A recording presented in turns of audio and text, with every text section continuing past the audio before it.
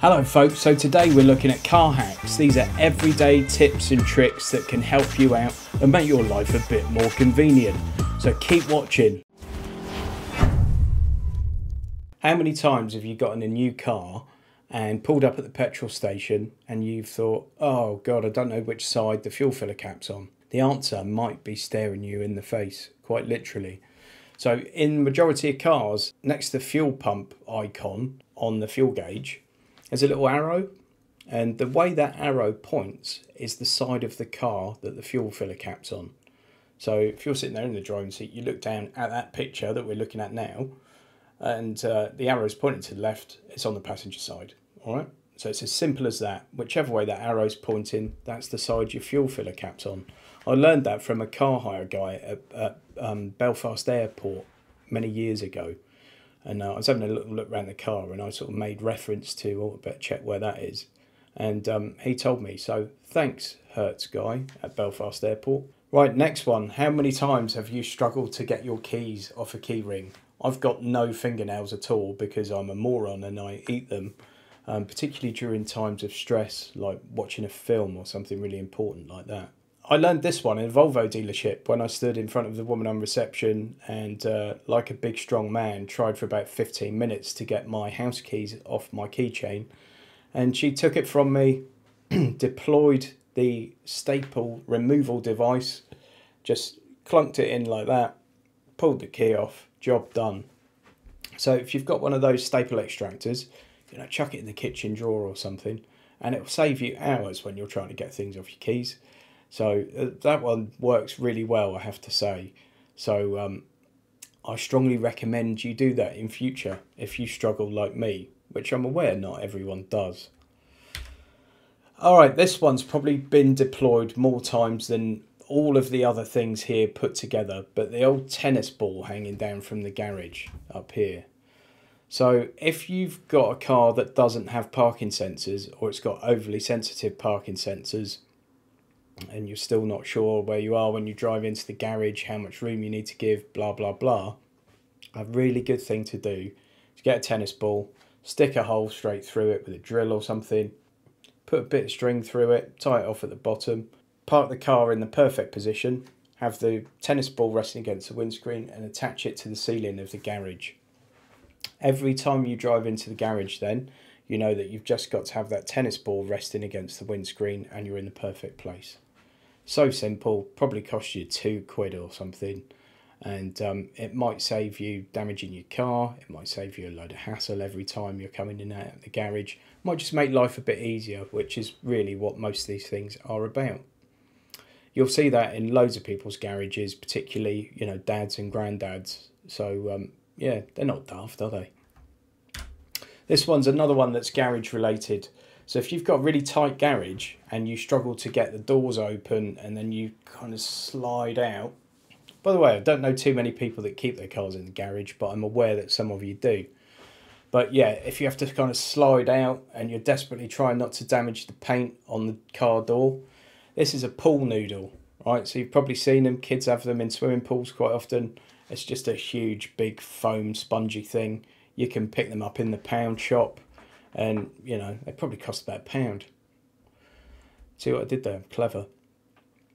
Get a bit of batten, you get a piece of batten like that, you can get a pack of batten for next to nothing. Attach it to the wall at sort of door height, the point that your door would catch the wall in the garage.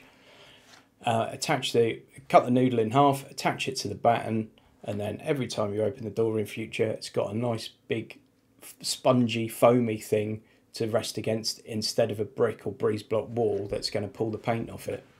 Hopefully saves your door a bit of damage and carnage, and makes getting in and out of your car a little less troublesome. Right, next one. I actually did this years ago. I can't remember if it was when I had my Celica or when I had my MX-6, but one of them had quite low bucket sport seats in. And every time I sat down into the seat, everything would fall out of my pockets, keys, coins, etc. And then they'd go down that little divide, that little gap between the driver's seat and the centre console.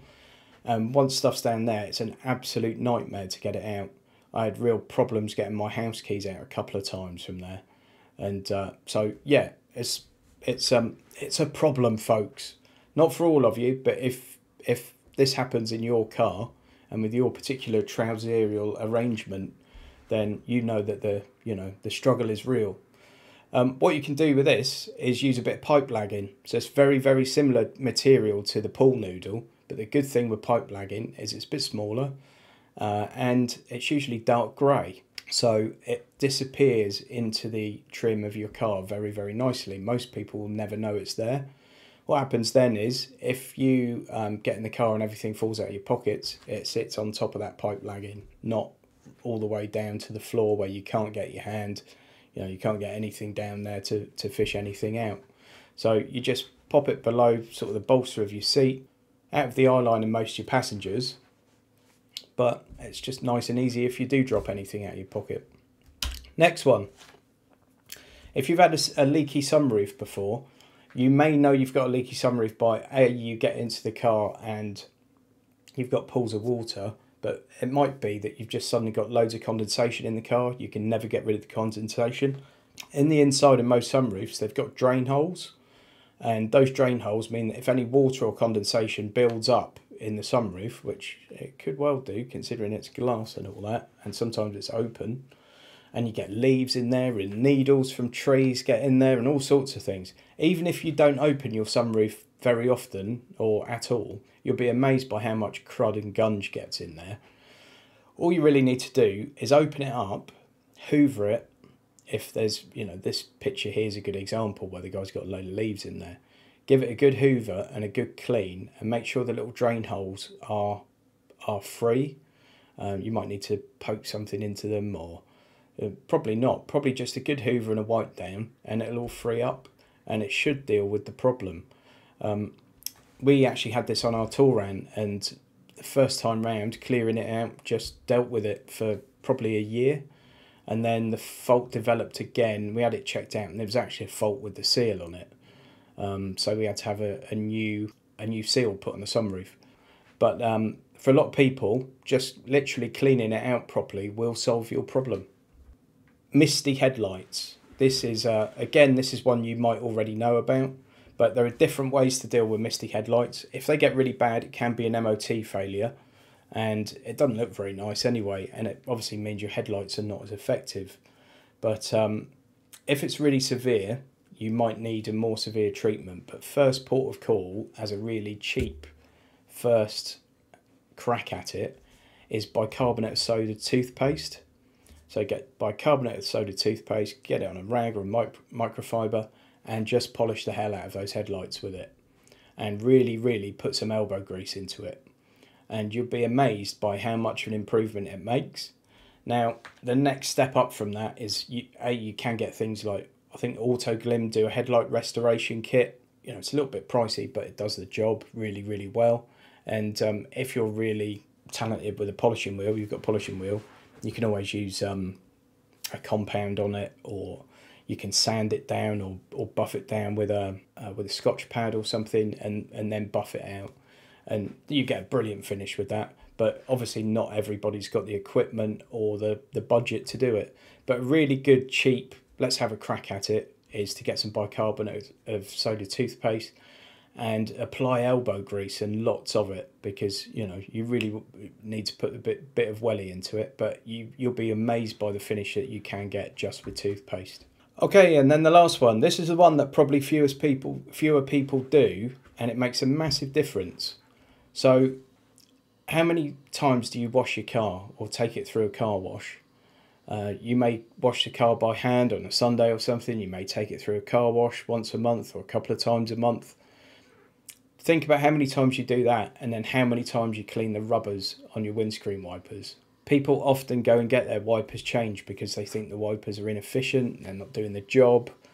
Quite often they just need to be cleaned. Obviously old wipers get brittle, they perish, but even in relatively new cars, you could get in, clean the windscreen, it's horrible. I mean, that A3 that I've just taken on, it's done 5,000 miles, and the wipers were awful on it. So I've cleaned the wipers, they're brilliant now.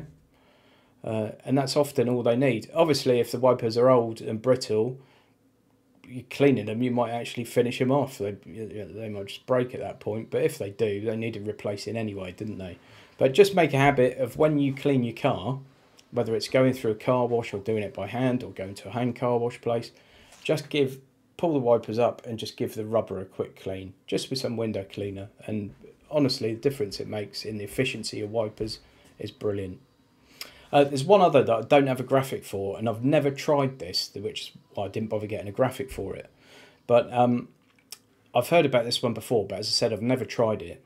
If you want to stop your windows icing up overnight, the night before you spray something onto them. And I mean, you can buy things to do it. I've tried those before and didn't find them to be much good. But this solution is 3 parts white vinegar to 1 part water. And you put it in a spray bottle, shake it up like mad, and just spray it on the windscreen. And then, you know, go to sleep. And hopefully in the morning, your windscreen's not frozen. Your car might stink of vinegar though, or certainly the outside might stink of vinegar.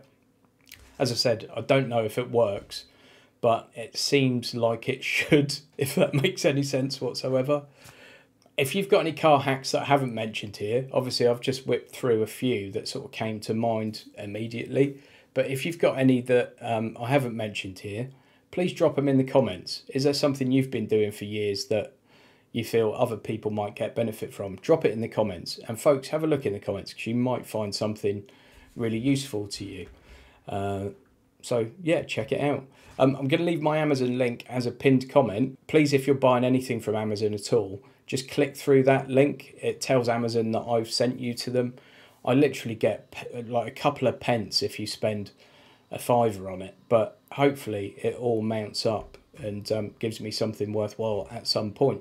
So please do that. If it doesn't get used, Amazon take it away. So at the moment, it's not really getting used. So I'd appreciate your support in using my Amazon link. Aside from that, follow me on socials. So I'm on Facebook at Definitely Not a Guru. I'm on Twitter at NotAGuru3.